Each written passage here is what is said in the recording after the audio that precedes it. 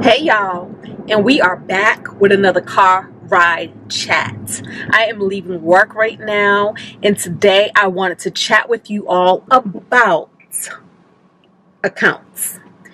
This video, we're going to talk about the 5 accounts that I think everyone should have, that I think you should have, in the order in which you should have them. And I say that to say that we can't do everything at once, right? We got to take steps. So these are the steps that I would take in the order that I would take them in, and some of the things I would look for. So we're going to talk about them, okay? The first account that I think everyone should have, a checking account. A checking account. Simple enough. And what I would look for in a checking account is, 1, no fees. No fees. There are plenty of banks out there that do not charge fees, and there are plenty of banks out there that do. For instance, I had an account with Wells Fargo. I closed that account because it was too many rules, such as you have to have direct deposit every month, and you have to have a certain balance every month, and if not, it charges you a fee to have that account. I'm not with it. Now, yeah, a lot of accounts are going to charge you fees for your checks and so on and so forth, and they may even charge ATM fees. But the main thing I would say is not to have a fee just for having the account, okay? And I'm sorry about the bad lighting. Y'all know how these car ride chats do. We don't know where the sun going to be, and we driving where we driving, so that's what that is. I would make sure that there was a low or no minimum balance that needed to be in the account. If it's a balance, something like it has to have like $25, $100, something to that effect, that's okay. But nothing too out of the ordinary. Anything more than $500 would be a no-go for me. After all, this is a checking account. It is not a savings account. If it is possible, I would look for a checking account with a credit union. If it's possible. I have like a checking account with practically every credit union out there. And the reason why, and again, these checking accounts don't have to have a very big balance. So some of them have as little as $50 in them. But the reason why is because once you have an account with the credit union, it makes you a member of that credit union. Credit unions are historically known for having great loan products. And when I say a loan products, that's if you're shopping around for a car loan, if you're shopping around for a house loan, if you're shopping around for a personal loan. Historically, their interest rates have been better than traditional banks or other institutions that are known for giving out loans. So that's why I would say a credit union, okay? The other thing I would do, if a credit union is not possible, is I would then opt for, or if you can do both, that's awesome, because I have a credit union that I'm with that does both. But if it's a credit union or a bank that doesn't have a brick and mortar, that is key right there. Why? Because if it's an online place, like an online bank or an online credit union, what's going to happen with most of them is that they waive ATM fees. So look for that. If you're opening up with an institution that only has online, make sure that one of the benefits is that they waive ATM fees because they don't have a brick and mortar. And sometimes even in the waiving of ATM fees, make sure you know the rules, because some of them have a limit. Some of them say we waive up to 5 ATM transactions a month, or so on and so forth. So know the rules. And because this is a checking account, what I personally do is I personally only keep enough in that account to cover my bills, my monthly bills, and I keep a cushion of about $200 extra in that account so that I am protected against overdrafts. Like, I am my own overdraft protection. However, once again, if you can find an account that has a great overdraft protection program that's free, awesome. And I don't necessarily have an overdraft protection that links it to another account within that same institution. Why? Because where I hold my savings may not be where that account is, where my checking account is. And I say this is important because some people say, well, why not just hold let's say like $500 in another savings account in that same bank. Why? Because that $500 can do more elsewhere. It could do more elsewhere. And so therefore, become your own overdraft protection and just keep a cushion in your account so that you don't accidentally overdraft, which again, if you do good money management, if you do good budgets, things like that, you should never overdraft anyway. But we're human, things happen. So just keep a cushion in that checking account. So again, I don't keep no more in that checking account than I need in order to pay my bills. So that leaves us to the second account that I think you should have. And that is a high yield savings account. Now, again, I love to make life easy. I love simplicity. If you can find all of these things in one place, great. But do not sacrifice your coins because you are being lazy, or you just feel like you don't want to do the extra things to do the extra things. Sometimes the extra things are worth it. They really are. And once you have these things set up, it's going to be a no-brainer and it's going to be easy, okay? So don't let the extra things deter you from doing the extra things. And I say the extra thing because your high yield savings account may be with another bank altogether from your checking account. And that is actually better for you. It's better. Why? Because when your accounts are in two different banking institutions, it makes it so that it's not easy to get to. And when things aren't easy to get to, it means that you don't easily just spend the money because you know how to press a button and have the money readily available to you. For my long-term savings accounts, I do not have cards to them. I do not have a debit card to those accounts. I do not have, obviously it's a savings account, so you don't have checks to those accounts. I do not have anything that makes it easy for me to access the money. If I want to access the money, I have to either go to a brick and mortar bank, or B, I have to do the financial transactions online that may take a day to 3 days to actually have the funds available to me. That is convenient for me because the idea is to save your money and to let your money grow.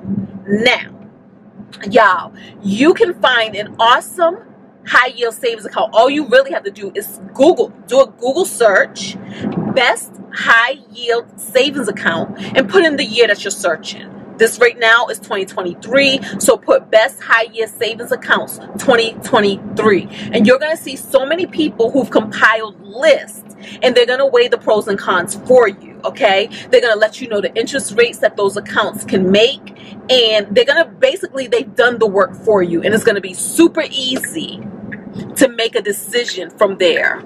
The purpose of my savings account is to store money that I'm going to not touch or rarely touch. And when I say rarely touch, it means that I may use this money every 6 months for things like my taxes. Like when my property taxes are due on my house, or when my property taxes are due on my car, this is where that money is stored. Because while I'm not spending the money, it is earning an interest rate. Currently, and a lot of you know this because I've been talking about this, I recently opened up a high yield savings account with Goldman Sachs Marcus account, and I absolutely love it. Now, I want to do a separate video on the pros and cons of this account, but let's just hit a few of the highlights. A few of the highlights is this: no minimum balance. You don't have to have a minimum balance to open an account here. No fees. So there's no monthly fee that you have to pay just for having the account there. B, the interest rate is it's an adjustable interest rate. That means that this month, like when I opened up my account, the interest rate was 3.75. Then it went to 3.9, and it currently is at 5.15. So this means that I'm not stuck with the interest rate at the time when I opened up the account. The interest rate can rise, and it can also fall, but more importantly, it can rise, right? What really sealed the deal for me with this account is the fact that it had a referral option. And one of my subscribers, one of y'all, sent me her referral link, and that link gave me an extra %. So when I opened up at 3.75, I got 4.75 for 3 months, right? And then when it went up to 3.9, I got 4.9, and I'm currently getting 5.15. Okay, in 1 month, I made over $400 in interest on my money.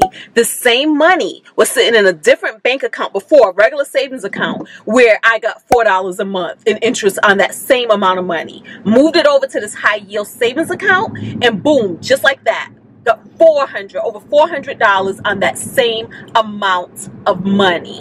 All right. Somebody had said that they were more interested in having open up with a credit union. The thing about it is, just because it's a credit unions are not paying higher interest rates. They're not paying higher interest rates. I know. I have an account with all of them.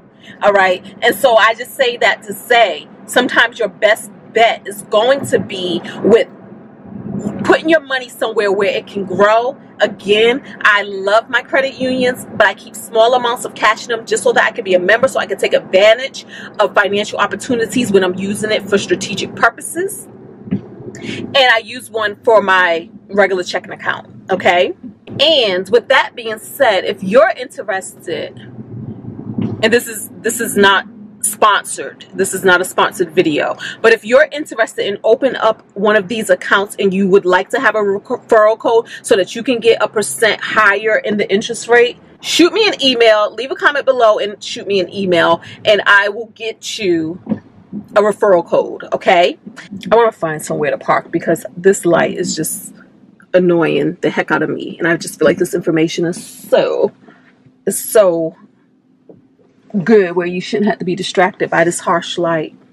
The third account that I think you should have, and this can actually be 2 accounts, but I actually think you should have a 401k account and or a Roth IRA. Okay. First the 401k account. The reason why I say this is because there are multiple benefits. One, this is going to be your pre-tax income. So if you have a day job, you work for an employer, hopefully they have a 401k program.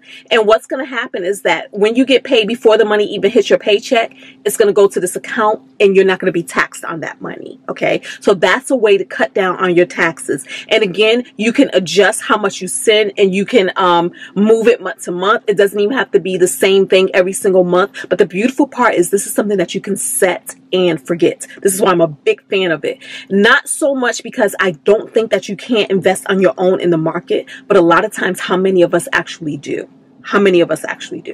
Whereas if we're doing a 401k plan, it's just going to do it automatically for us. And I love the fact that we cannot touch this money. And if you do touch the money, because you can.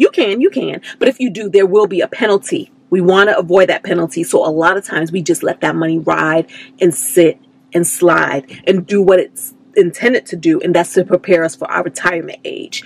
I know that a lot of people feel like they're too young to be thinking about retiring, but honestly, I really wish that's one of the biggest mistakes I made. I did not take advantage of my retirement accounts when I was younger. I didn't. I felt like I needed the money. I felt like I had time. And then next thing you know, year after year after year, you're getting older and older and older. And now that when you're my age, you start looking at things like your net worth and you're just like, I wish I had more. I wish I had more. And you can have more if you start today, if you start as soon as possible. Okay. The other benefit of a 401k account for a lot of places, a lot of companies, is that you will find that sometimes they will match you. And if they don't, ask about it, because sometimes they don't even tell you this information up front, or sometimes they may have told you in your income and briefing, but because it wasn't on your radar, it kind of went in one ear and out the other. Because if you were anything like I was, it's like, I got other things to do with my money. I don't even care about those things. But if they match you, that is money that you are leaving on the table. So I would say at the very least, if you find out that your company matches, let's say if they match up to 3%, at least put 3% into your 401k and let them match you. That's extra money that you can get into your experience and that you can have sitting and playing in the market. Okay. The next one I said was a Roth IRA. Now the thing about the IRA is it's going to be your after-tax income. But the beautiful part about it being after taxes is once you pull it out in your retirement years, it's not taxed again. So that means that money gets to go into the market and grow with compound interest and the rising of the market, because we're not going to claim the fall, but the rising of the market. And so all the money that you've invested made, it won't be taxed again because it was already taxed before you went in. Now, that sounds like an awesome deal. And the government knows it's an awesome deal. Therefore, they only allow you, as of 2023, they only allow you to invest $6,500 into a Roth IRA, okay? For your 401k, they allow you to do a little better. For those who are 50 years and beyond, you can actually do an extra $1,000. So you can do $7,500 into a Roth IRA.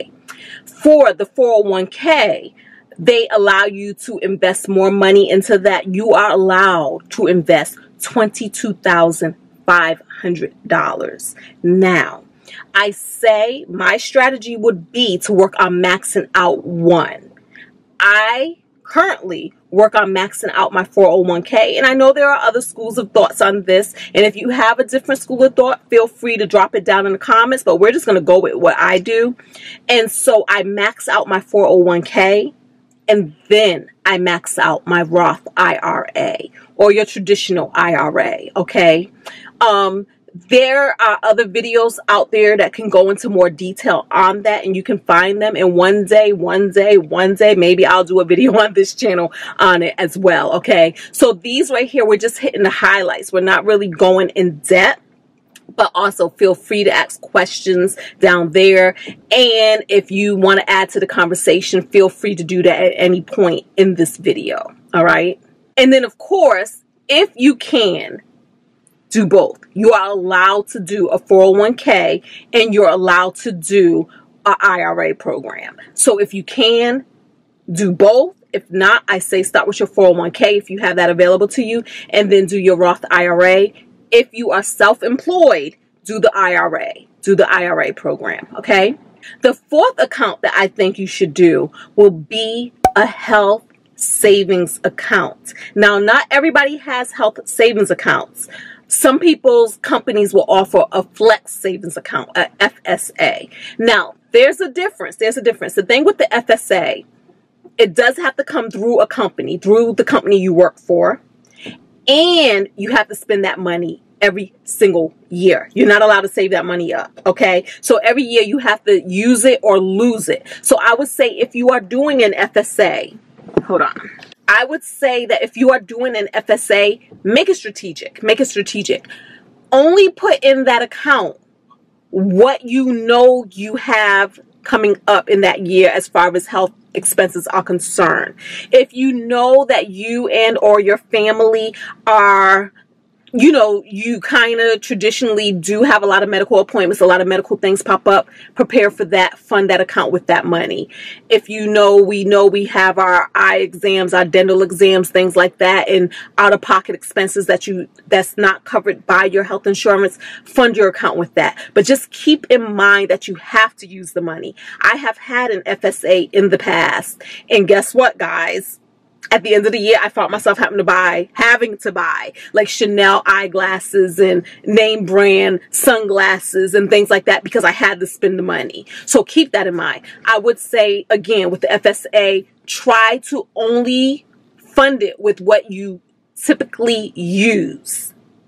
Me having to buy name brand sunglasses was abuse. It was abuse, okay? The benefit of the FSA, once again, this is pre-tax money. So that's why we do want to fund those accounts, because it's pre-tax money. Now, what I love is my HSA. Now, the problem with the HSA, though, is usually for high deductible plans. It's for when you have a high deductible on your health insurance and your insurance usually doesn't kick in until you meet that deductible. Why it works for me is because I don't typically have a lot of health issues throughout the year, so it's perfectly fine. I also work for a company that funds my HSA with half of the money that I'm allowed to do, and I think, I don't remember the number off top, but I think it's somewhere like $3,000 or $3,500 for a single person a year that we're allowed to put into that account. But here's why I love my HSA, because one, the money gets to go into the market. You have to set it up that way. So if you have an HSA and it's not set up that way, please look into that. But it gets to go into the market. Therefore, it gets to,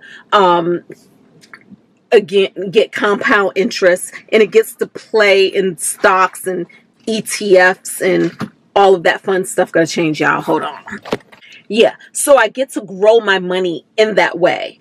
The thing about the HSA is, again, it's pre-tax money that's going into this account. So the money that I fund this account with, I do not have to pay taxes on. I love that for me, okay? The other thing is it rolls over year after year after year. Even after you leave your company, you still get to keep that account. Now, here's the beautiful part. Here's the beautiful part. And this is what a lot of people do. I'm not that organized, so I don't do it, but this is what you totally can do. If you have medical expenses that are not covered by your insurance that you have to pay out of pocket, today you can very well pay that out of your pocket. Let's say, like, if I have a $100 bill that I have to pay out of my pocket, I can pay that with my regular $100. And I can leave my money in my HSA.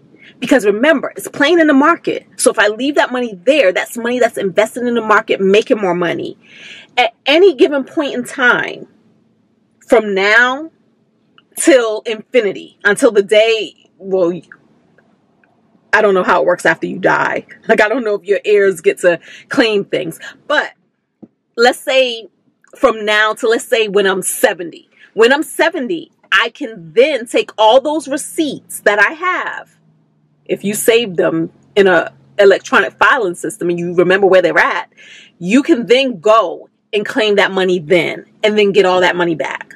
The benefit of that is your money has grown tremendously because it stayed in the market, right? I don't do that though, because like I said, I don't trust me to remember all the things, right? So I do use it if I have a big medical bill. But if I have something small, like $100 and below, I will just use my own money and leave my money in the HSA. This is the other beautiful part. This is the other beautiful part. Now, you might have to check this number because numbers change year after year after year. But as of right now, when you're 65 years old, when you're 65, you can actually use the money in your HSA for other expenses. It doesn't have to be for medical. Is that not beautiful? Is that not beautiful? Now, you will have to pay taxes on that money. You will. If you use it on medical expenses, you don't have to pay taxes on the money. But if you use it after 65 on other things, because before 65, you're not allowed to use it on other things. It has to be on medical only, right? Approved medical only. Approved. And I say that to say, things like maybe, let's say, cosmetic surgery, if not authorized by a doctor, like if a doctor doesn't say you have to have something because of a health issue, you can't use your HSA to fund those things, okay? But if it's approved medical condition, you can use your HSA. However, after 65, you can use it for anything. Do y'all hear what I'm saying? It not only did it grow money in the market, but now it's also another retirement bank account for me. So if at 65, if I decide, you know what, I don't have medical issues, or maybe I have some other health insurance, Medicaid, Medicare, whatever, and I don't need it like that, I can actually use it to fund my living expenses. I think that's a beautiful thing. So that's why I say the HSA is the most slept on and underrated account out there. I didn't even know all of this, okay? And I've been working for 1,039 years, guys. But yeah, so that's the next thing I would fund, okay? The last account that I think everybody should have after all of that, again, in order, 1, 2, 3, 4. After all of those accounts, you set those things up and you have those things, and now you still have some extra money to play with, I say set up a brokerage account. The brokerage account is going to be your investment account. Just like your 401k is in the market making money, just like your IRA is in the market making money, just like your HSA is in the market making money. This account is going to be in the market making money too. And you can buy single stocks if you want, but at the same time, you can also just mirror what your 401k is doing. What plans are they in? Are you buying mutual funds with those things? Are you buying ETFs with them? And again, this is just a high level one. We can dive deeper if you guys want on each of these subjects. But the bottom line is you're going to send this extra money to your broker account. Now let's go back up to the high yield savings account. So again, my high yield savings account makes 5.15% of interest right now, right? Which is absolutely wonderful. However, I'm only going to have enough in my high yield savings account to fund my living for, let's say, up to a year. Let's say at most a year, at minimum 3 months. Then I'm also going to put my long-term things in there. Like if I have, again, your insurance, like we have property, car, tax insurance that we have to pay here in Virginia. So if I have things like that and I'm just saving that money, setting that money up, I'm putting it there. If I'm saving up for a vacation fund, I'm putting that money there just to let it earn interest, guys. Because if I put, I believe it's $7,000. I was just doing this math earlier today. I don't remember. But let's say $7,000. $7,000 can earn me $35 extra a month in interest. In interest.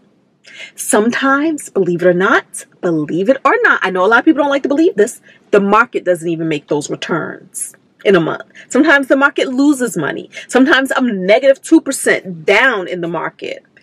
But sometimes I'm 12% up in the market. Okay, so this is why I say the extra money I'm going to put in my broker account, because that is going to be my savings account on steroids. Okay, with that, I'm going to invest in things that I understand. You can do searches once again. What are the best ETFs to invest in? What are the best single stocks to invest in? Things like that. Again, do your research, figure it out on your own, watch the market a little bit. But the thing that I would do if I were you is just look at what's my 401k being invested in, what's being bought with my 401ks, what's being bought with my IRAs, things like that, and just mimic that in the market until you learn more. Do not wait and procrastinate like I did, thinking I have to know all of the things today before I make a move. No, you can jump in and start making moves for real, okay?